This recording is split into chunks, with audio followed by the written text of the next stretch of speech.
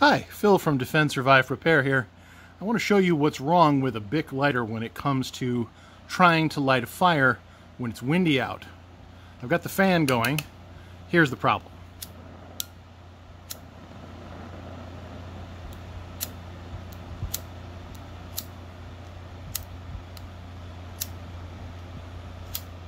Can't do it. Now, I move away. Still can't do it. I've got to come all the way over here to the workbench.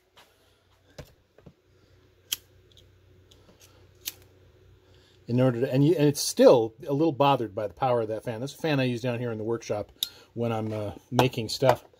So, why am I pointing this out? Well, if we come back over to the fan and we take the Explorer lighter that we sell here at Defend, Survive, Repair. Watch this. Unaffected by the wind at all. Look at how powerful that is. Now, this is the Explorer plasma lighter that we sell. It's rechargeable.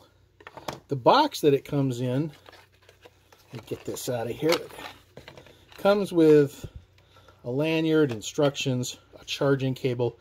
Any charging cable will work as long as you have a micro USB charging plug. You're good to go. I have lots of phone cables kicking around that will charge this. All you need is any USB charger and you can recharge the lighter. If you had a solar charger, you could recharge this thing in the field all you wanted. And that, the plasma, it's really just arcs of electricity. All you do to start a fire with it is stick your tinder into the arc. And then try not to burn your house down.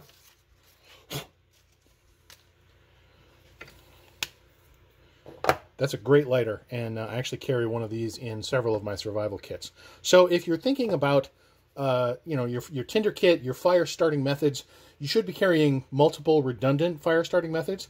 This lighter is the way to go as one of your backups, especially in combination with some kind of a charging device for the field.